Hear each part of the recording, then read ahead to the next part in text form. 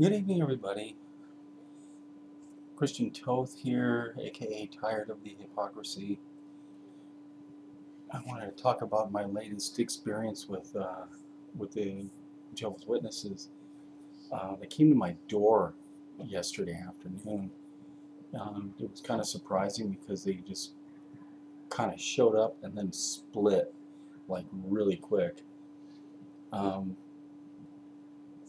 there was the knock. Well, let me give you a little background on this. I had to downsize a while back and moved into an apartment, and it's a lot smaller than the place we were living before.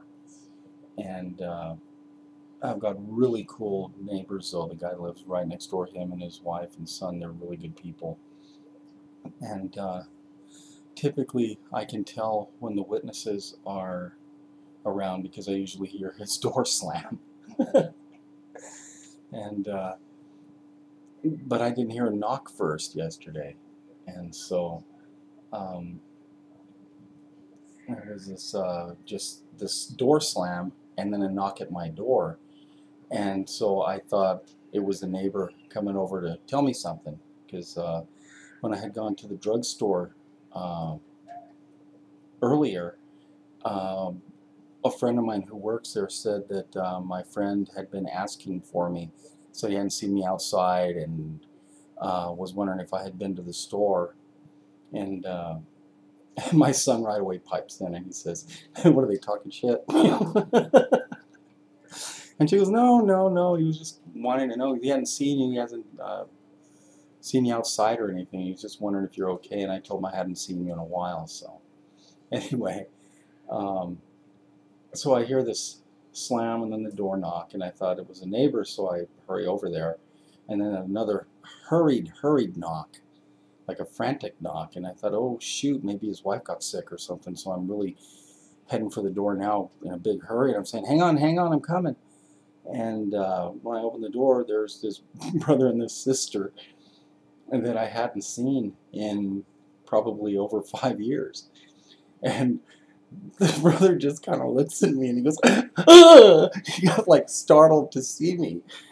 And then he just handed me this flyer, this little handbill announcing the district convention or whatever they're calling it now. And he said, "Have a good day." And they actually walked really quickly away. And I'm like, wow, I guess the word must be getting out that that I'm some kind of an Adam Henry or an Alpha Hotel or something.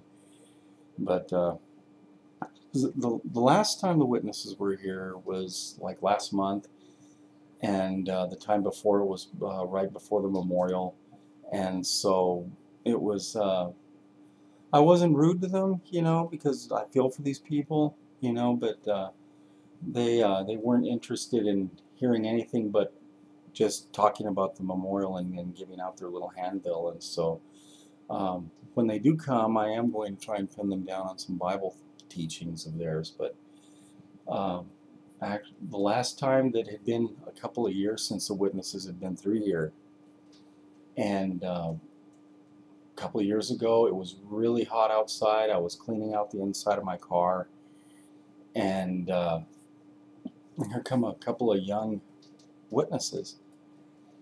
And I just looked at them like, oh, great, here we go. And they walked away from the building next to ours, and they started walking over towards me. And I said, here we go.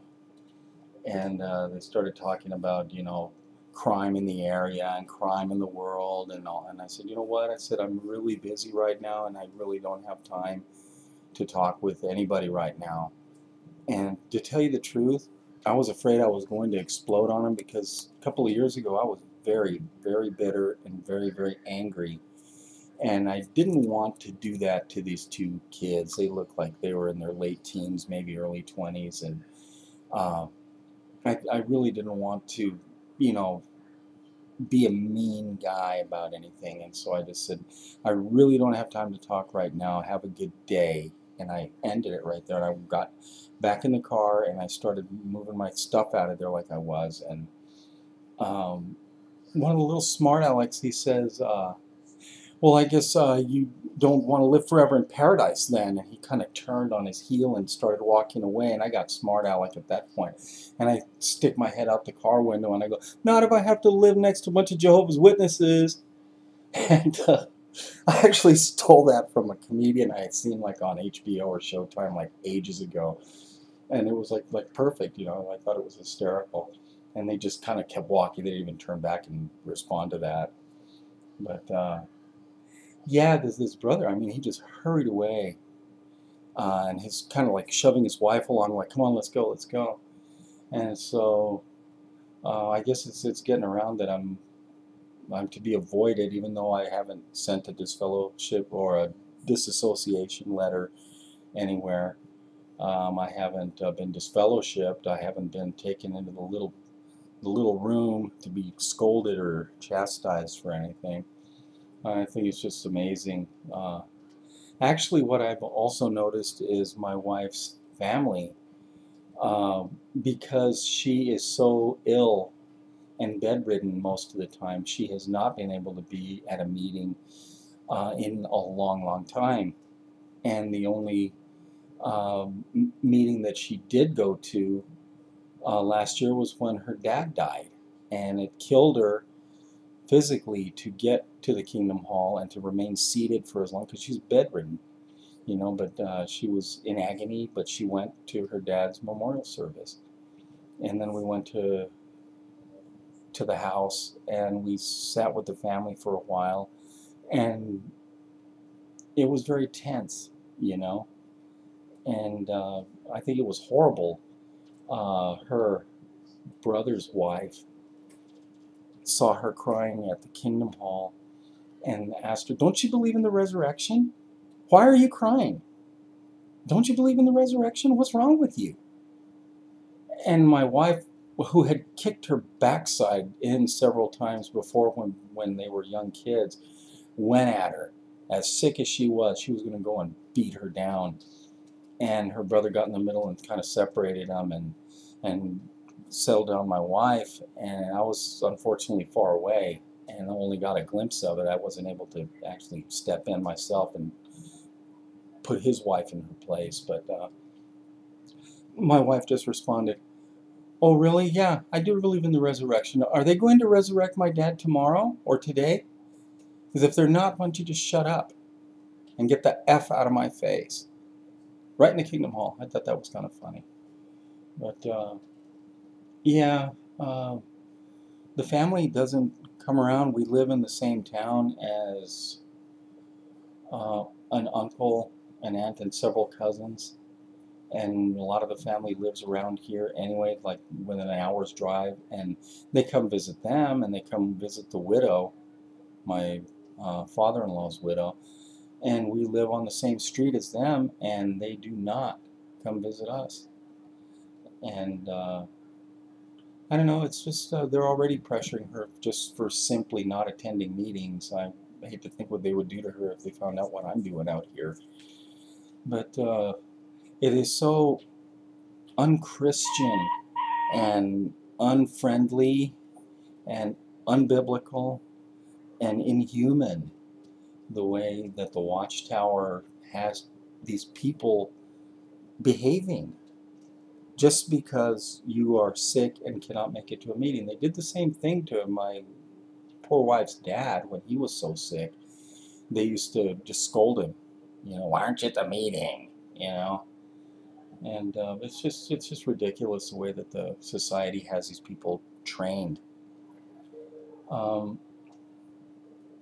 When I started to leave, I told my wife that I wasn't going to be going back, and she said, well, I really don't blame you, but you got to do something. And I told her, I said, look, I said, I just watched a video yesterday, and it reminded me, the guy said something similar to what I told my wife. The guy in the video, I can't remember his name right now, really a good guy, though. He said to the elders, they said, well, what are you going to do? Where are you going to go? Are you going to go to Christendom? And he goes, well, where I'm going to go is my business, and that's actually the second question. The first issue is, to just go because you are a false prophet organization and you teach lies. So the first point of business is to leave. And so, I didn't know where I was going when I walked out, but I knew I had to get out. And I'm glad that I found Jesus, and not that he was lost. I was a lost one. But there's just so much of a better way of living when you're a Christian and not a Jehovah's Witness. The people that I am learning from and the people that I'm getting to know, even ordinary worldly people who don't really go to church, aren't Christian, aren't of any really, religious background really, they treat me so much better and with more genuine feeling than any witness ever did. And so in that sense, it's really a relief to just be out of the organization, and life is happy now. I mean, the witnesses always ask, well, they look at you like, oh, you poor thing or whatever, but you know what? I don't lower my eyes from them. If I see them on the street, I just keep my head up because I am happy.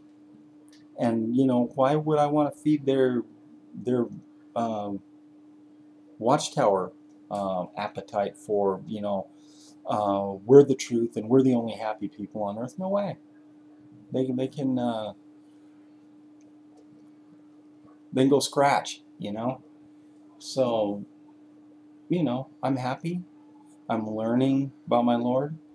I'm talking to other people about him.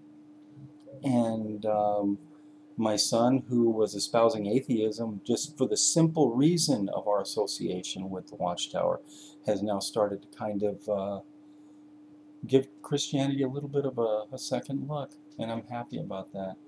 A friend of mine has been an atheist for most of his life, and I'm seeing at least him wanting to listen because he's seen changes in me.